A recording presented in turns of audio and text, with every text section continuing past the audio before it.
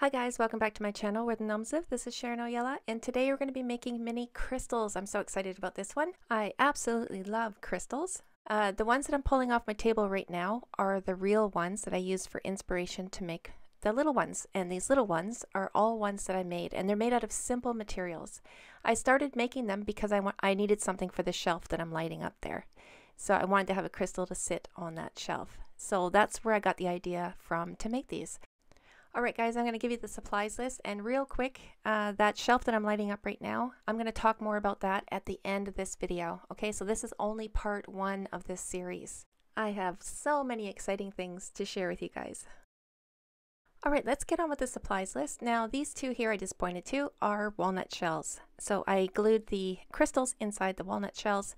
If you need help on opening up walnut shells without cracking them, I actually have a video here on YouTube that will show you how to do that. And I also show you how to hinge them quite easily. All right, so if you need some tips on walnut crafting, you'll look for that video in the pin comment below. And of course, you don't have to use walnuts. If you have acorn caps, you can glue your crystals inside of those.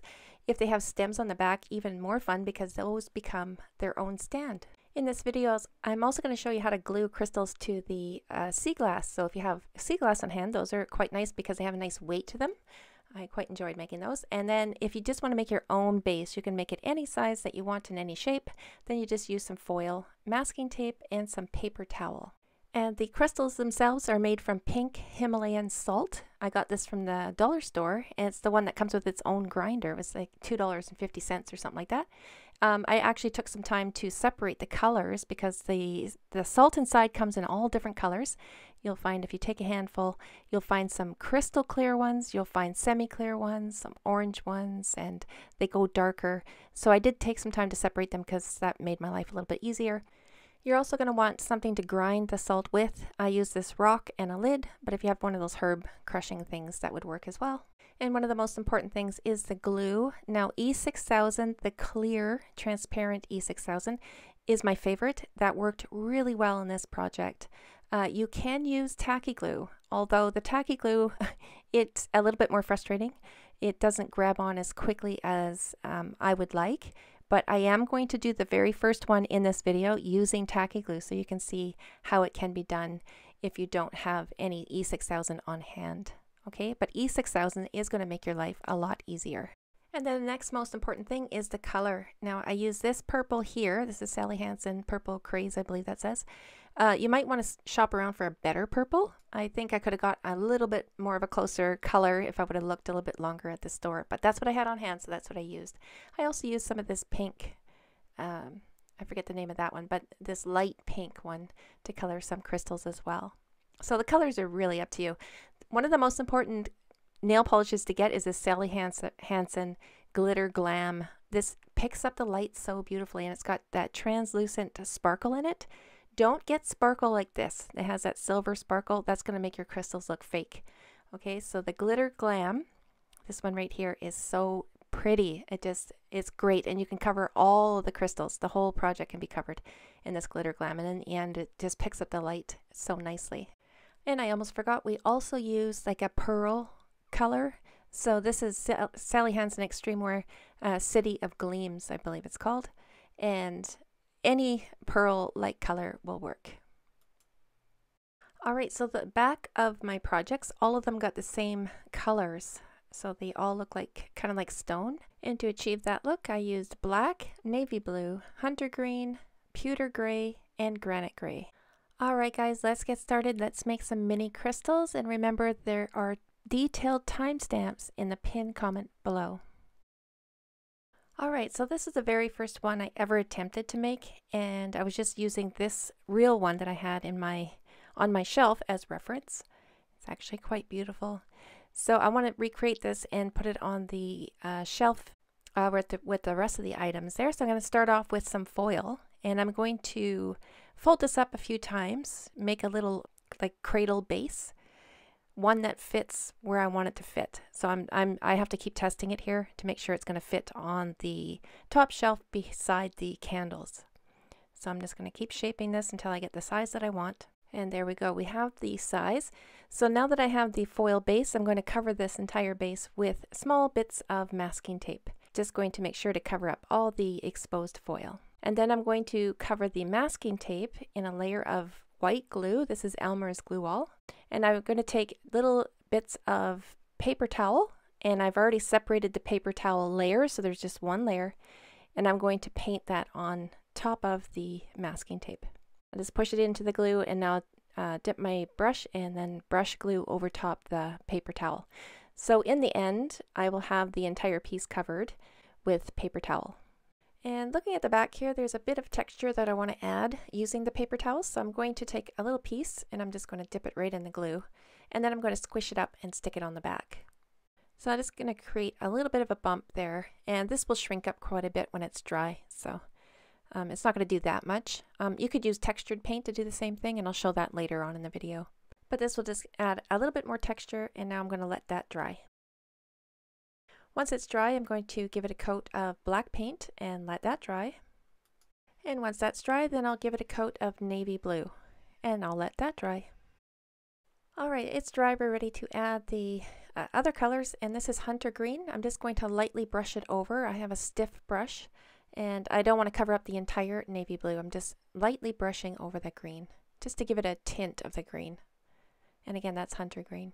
And I was dabbing it on there, so it's a little bit darker in some areas, just dabbing it here and there. Try to match the tone of the amethyst that's sitting in front of me there. Alright, now I'm going to highlight with the pewter gray, and I'm just using the cap. I'm getting the majority of the gray off my brush, and I'm going to dab this on. So again, not brushing, just dabbing. And now I'll do the same thing with the light gray, but this one I'm just going to go very lightly, just dabbing here and there. And if I put too much on, I'll just rub it off, or I'll use the darker gray and cover it up. And looking at that, it looks pretty good. There was a little dip in the real one, so I just created a little dip with the back end of my paintbrush. Then I added a bit too much light gray, so I'm going to cover that up with the darker gray now. And it actually turned out really good in the end, once I got it figured out here, once I got the right color in there. And I can do that because the material is still a little bit soft because it is dry, but it's going to take another day or so for it to totally cure. So now is the time to be adding those dips and stuff like that. And then I edged out the entire edge and a little bit ways down the sides with that pearl colored nail polish. You can use white paint as well, but just on the very edge of the piece, and I'll let that dry. And once that's dry, we can go ahead and add our rock salts. Now I separated some clear ones and some semi-clear ones, and these are the ones I'm going to use to fill up my base with. So you can see the different colors of the rock salts there. I ended up separating them into this little tray to just make my life a little bit easier. So I'll keep these beside me, and I'm going to use tacky glue. But like I said in the beginning, I would rather use E6000. I'm only using the tacky glue to show you that you can use it. I found the E6000 so much easier to use. It just grabbed onto those rock salts a little bit easier than this tacky glue does. But anyways, let's carry on. I was just looking at that one again before I start here. I'm just going to grab some clear ones and some semi-clear ones. I'm just going to fill up this base. And just odd sizes, and it doesn't really matter. You can look at crystals and see they all kind of form in various ways. There's no right way to do this. Just going to fill up this base, sticking the majority or the bottom part of the rock salt right into the glue. And I'm going to fill up this entire base, and I'm going to make sure I squish everything together as best I can. And I found with the tacky glue, some of the salts would drop out, and I would have to add more glue. Again, E6000 didn't do that, and I didn't have to keep applying E6000. But while I was making this one on camera for you, I had to add in some more tacky glue now and then. I was struggling here, and I was just used to the E6000. But this will eventually grab on, and it'll be fine. But I had to keep adding the glue and sticking the salts back in there. And then I'm going to let it sit and dry. I'm going to leave that for about an hour. And in the meantime, I've picked out some clear rock salt, and I'm going to crush these using this lid and a rock. Of course, if you have a herb crusher, that would work as well. But this is what I had on hand. If you got your salt in the jar itself, it usually has the grinder attached to it. You can use that as well. The only thing I found with that is you can't separate the colors, of course. So the grinder is on the left side. You can see all the colored salt in there, and it's not as fine as I wanted it to be. So picking them out and crushing them separately worked well for me. You get a more clear, finer crush than you would using the grinder. Alright, so I let my piece sit for about an hour, like I said, and now I'm going to add a bead of tacky glue around the edge, and then I'm going to stick that salt that I just crushed into that bead of tacky glue. And once I get it all in there, I'm just going to squish it all together. Just make sure everything's got full contact, that salt and that glue. And now I can set this under the fan and let it dry. So I gave that about an hour, and now I'm going to add some color. Now you can see the tacky glue is still white. It's going to dry clear eventually, but it is dry to the touch right now. So I'm going to go ahead and add my color. This is another reason why I like E6000, because it is clear and you don't have to struggle to see what you're painting. But anyways, I'm going to add this first layer, and I'm just doing it very lightly. I'm going to leave some of the clear parts showing and paint over some of the other parts. Once this is dry, I can go ahead and add another coat. You're going to keep adding coats until you get the desired color, okay? So you can do it once, twice, 3 times, 4 times. It's up to you. And around the bottom edge of the crushed rock salt, I'm adding this pearl colored nail polish. I'm just going to do a line around, kind of matching again the piece that I'm using as inspiration. Later on, I'm going to paint over parts of this. So I'm not too worried about the thickness of the line, but I do want to have a line there. I think it's looking pretty good right now, but I've decided to add a few more clear crystals around the back here, along the side as well. And I'll stick a couple where there's holes in between the top ones. This was just last minute decision here. So E6000, I've decided to ditch the tacky glue because it just takes too long for that white to disappear, and I want to get this video up for you guys. So the tacky glue will work, but E6000 is much faster. So you can see I stuck one in there in a hole between some of the crystals that I had already painted with the nail polish. I'm just going to go around with this clear, and we'll be right back. Alright, I made it all the way around, and you can see I added a whole other layer of those white or clear crystals. So now I'm going to do the crushed crystals around the bottom of those. So again, E6000, and then I'll just push the crushed rocks right into there, and I'll go all the way around, and we'll be right back. Alright, so I made it all the way around. I let it sit for about 5 or so minutes just so that glue would grab on, and now I'm just going to paint a couple more with this purple nail polish. So I'll just go around here and there very lightly. And I do add some to the outside, to the very clear ones. Just one coat sometimes will do it. You'll notice on real crystals that they'll have just a slight tint of color, and then there'll be some really darker ones. So I'm just doing that to this one here. And here we go.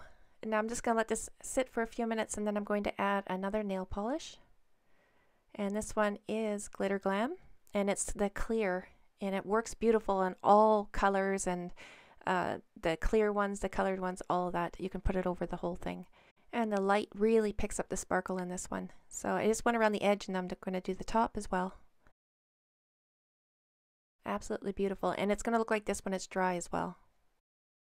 Alright, so we're moving on to the sea glass. Now we don't have to make a base, we just have to choose a piece of sea glass, and I really like these ones because it has a bit of weight to them when they're done. So I have a couple pieces here. One piece is thicker than the other.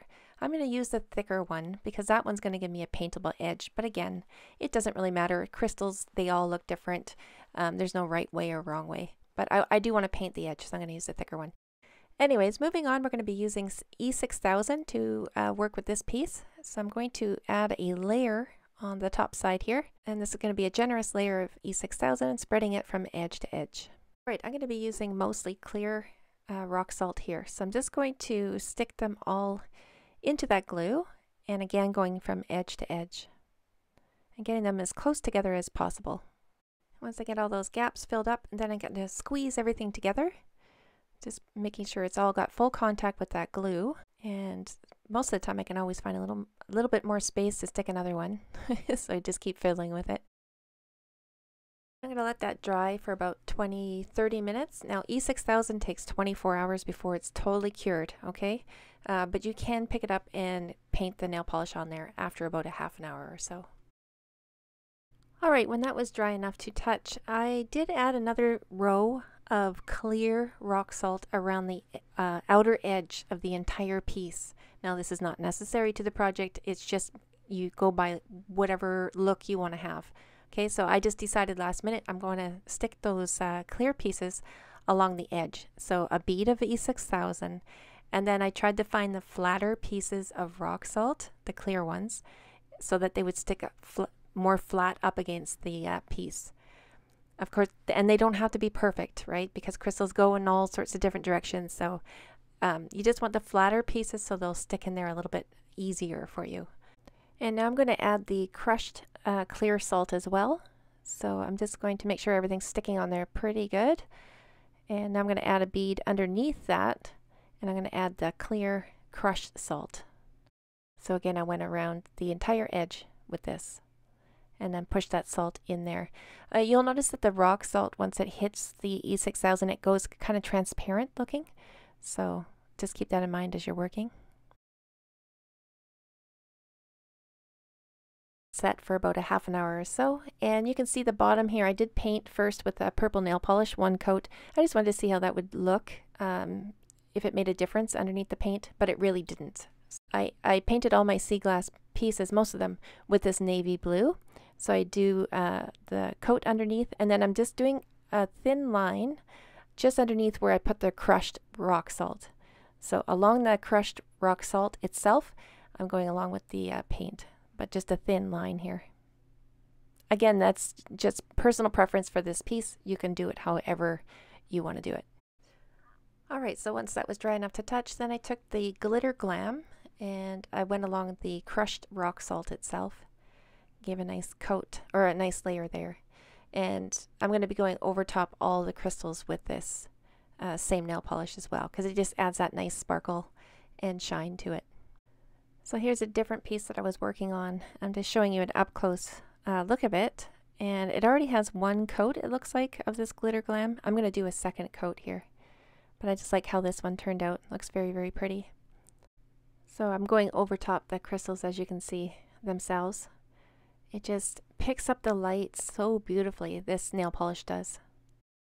And just popping in with an edit to show you the one sea glass I did do with the salt. I didn't color it. I just used that orange salt, that dark orange salt in the middle, and then around the edge I did the crystal clear salt. And then I just covered the whole thing with the glitter glam nail polish, and that turned out really pretty. So you don't have to color them, you can use the salt color. Alright guys, we're going to move on now. This is the sea glass ones that we just finished, and you'll notice that I didn't use black on the back of these pieces of glass. I just went straight in with the navy blue. One of them I'm going to be adding texture to, and that's this one right here. That texture is going to be further in the video, okay? And it's going to be in the timestamps below, and it's going to be called texture. Alright, in the next clip we're going to be doing the acorns. Now this is done the same way you'll do the walnuts. You're just going to glue your rock crystals into the bottoms, and then now I'm going to show you how to edge them. Okay, so I don't want to have to glue all those on videos. It's done the exact same way I just did in the previous two projects. So you just glue in your crystals and color them any color that you want to, and then now I'm going to show you how to edge them. Alright, so for the acorn, I've already glued the crystals on the inside and already painted them with the nail polish, and now I'm just painting the outside. So I'm going to do the same thing that I did in the very first piece. So I'm going to do a coat of black and then the navy blue, and then I'll do the green and all those other colors after. And for this one I put the E6000 around the edge after it was dry enough to work with, and I'll put the crushed rock salt into that bead of glue.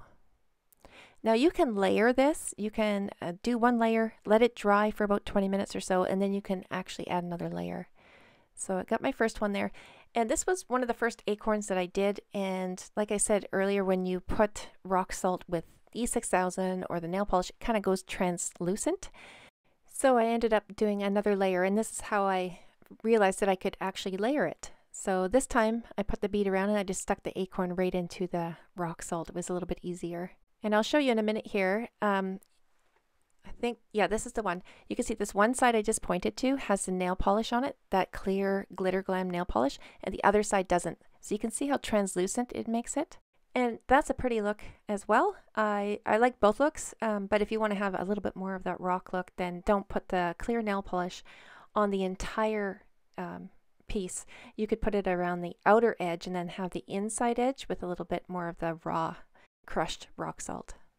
And here they are, all done and cured. Everything is completely dry. So the one on the right is not colored at all. I didn't use any colored nail polish. I only used Glitter Glam.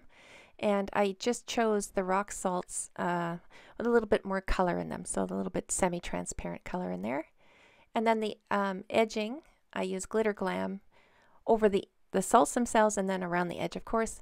And the edging itself is the grinded rock salt right from the container. So you can see quite a bit of a difference there. If you pick out the clear ones, you get that nice clear look. I love both looks though. They look very, very pretty, both of them. And the walnuts were done the exact same way. So you just glue your salts into the bottom and you can layer them as well. I think the one on the right there, the purple one, I had layered probably about 3 layers of rock salts in there to fill it up. This one only got like 2 layers or so. And I did make a stand for this one out of an acorn cap. I just cut a V shape, and then around the edge I put a little bead of E6000, let it dry so it won't move around, and it made a perfect stand. So just a little idea for you. Alright guys, we're going to move on to the texture. I'm going to give you 2 ideas for adding texture to the back of your crystals. So we'll start with the walnut first, and we're going to be doing texture paint. And then we'll move on to the sea glass, where we're going to do a different kind of texture. Alright, so one of the methods is to use textured paint, and this is acrylic craft paint that I have in my dish there, and I just put in a teaspoon of baking soda. You can use baby powder as well. I'm going to mix this up really well, and you can also Google how to make textured paint. I'll give you more explanations there. And then you paint it on. And I'm using a lighter color here just so you can see the texture that I put in. But since I was going to do a base black coat, I could have done this with black paint. Anyways, once you get it painted on, give it about 30 seconds, maybe a minute, and then you can start dabbing it with your brush and creating some more texture in there. As the texture paint starts to dry, it gets a little bit more stiff, so you can play around with it a little bit more. Also keep in mind, if you use baking soda, it could leave a film later on, and you just have to paint over that with just straight paint, and you can get rid of that film. It'll be like a white sort of salty film over top. Didn't happen to this one, but it can happen. Anyway, you can see me dabbing on the texture there. And there's the finished texture. Now I'm just going to let this dry, and here it is all painted. So that's the black, the blue, the green. I'm going to review the colors in a minute with the next one, but this is what it looks like when it's all painted. And here's a walnut that I did not do texture paint on. So you can see all the ridges and the lines in that walnut. And the one on the left has the textured paint, and it looks amazing. I also took a little bit of black and this needle, and I just dotted here and there a few black marks along the edge. Anywhere there was a bit of a dip, I'd add in a little bit of black paint. Of course, you can use a paintbrush. I just wanted to have the needle because it was giving me the look that I wanted. Anyway, black is very drastic, right? So I just rub it on there, and then with my finger just kind of lighten it up a little bit. Let's move on to the next texture, which happened by accident. It's this little crystal I was working on. I did paint the sea glass blue, and then I decided, no, I changed my mind, and I wiped that off. You can still see the rim around it is blue. But I'm going to put a generous layer of E6000, and then I'm just going to dip this into the rock salt. And this is a salt that I just used the regular grinder for, so it's the colored one. And now that it's dry, I left it for about 20 minutes or so just for that glue to catch on. Now I'm going to re-dip it and give it a bit more texture here.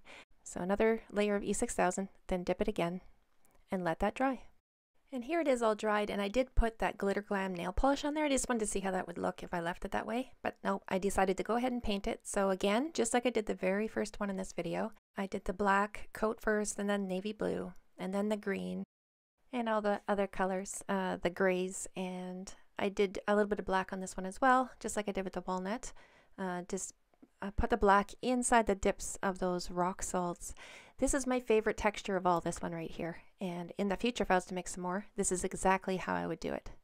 Taking a look at all of them, so the walnut is texture paint, the middle one is paper towel texture, and the last one is the rock salt texture. So you can see they all look great. I shouldn't say I have a favorite, but I think the most realistic one for rocks is the one with the rock salt texture. So, and then here's one, the sea glass with just paint. And again, you can give it texture with just highlighting. Alright guys, I ran out of time to do this one on video for you, but the selenite crystal wands, I used hot glue sticks and just carved those. Okay, I used an X-Acto knife to carve them. So I used smaller glue sticks and larger one, and an X-Acto blade, and to get the color in there I used a City of Gleams and the Glitter Glam. So in the next video we're going to be covering the salt lamp that just lit up there. So cute. I kind of messed this one up a little bit, so I want to remake it, and I'm going to be doing that on video for you. I mean, it turned out great, but I wanted to have a little bit of a different shape to it. So we'll do that one in the next video. We'll also do the light up candles, and I'll probably show you how I made the shelf in the next video as well. We'll see how it works out. But anyways, guys, I hope you enjoyed the one that you watched. Give it a thumbs up, share with your friends, and thanks so much for watching. We'll see you in the next one.